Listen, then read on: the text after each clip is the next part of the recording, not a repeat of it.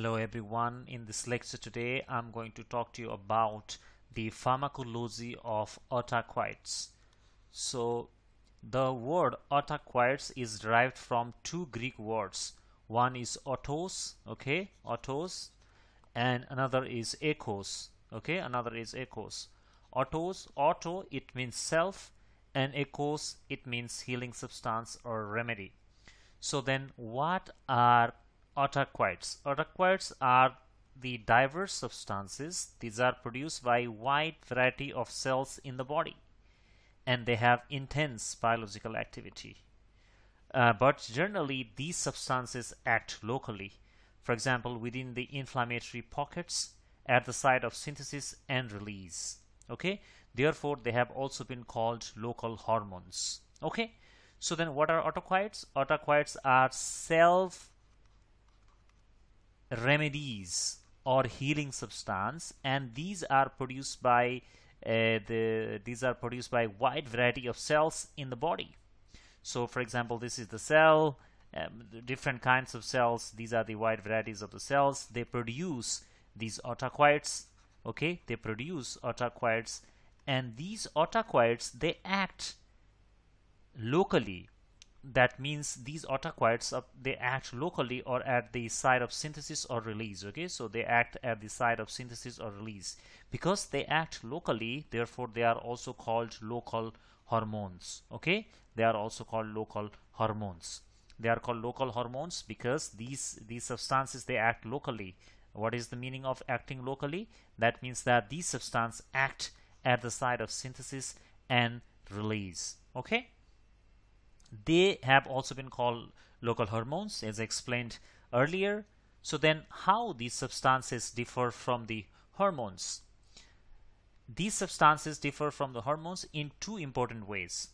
First is hormones are produced by specific cells, whereas Autacoids, they are produced by a diverse variety of cells.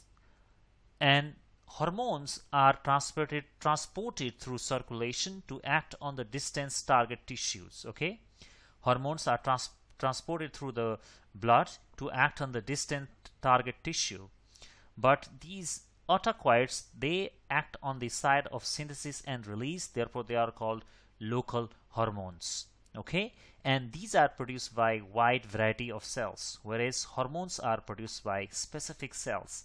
These are the differences between hormones and Autacoids.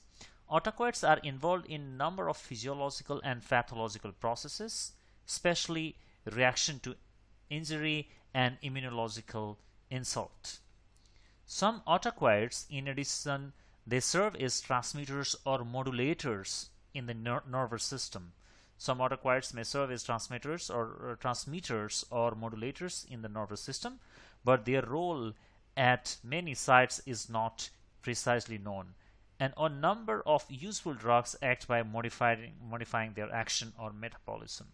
So the synopsis of these slides is that Autacoids are self-healing substances. These are produced by wide varieties of the cells in the body. They have intense biological activity, but they act locally. Therefore they are also called local hormones. They differ from hormones in two ways. One, hormones are produced by specific cells, whereas Autacoids are produced by diverse categories of cells. And Autacoids act locally, whereas hormones are transported through blood to act on distant target tissues. Okay, so then what are the different types of Autacoids? We have amine Autacoids. Okay, examples are histamine, 5-hydroxytryptamine. We also have lipid-derived Autacoids. Example include prostaglandins, leukotrienes, platelet activating factor. And we also have peptide Autacoids, that is plasma kinins. Example, bradykinin, calidin, angiotensin. So amine Autacoids, lipid-derived Autacoids, and peptide Autacoids. These are the three main categories of Autacoids. In addition to these, cytokines, interleukins, TNF-alpha, and several peptides like gastrin, somatostatin, and vasoactive intestinal peptide, and many others may be considered as Autacoids.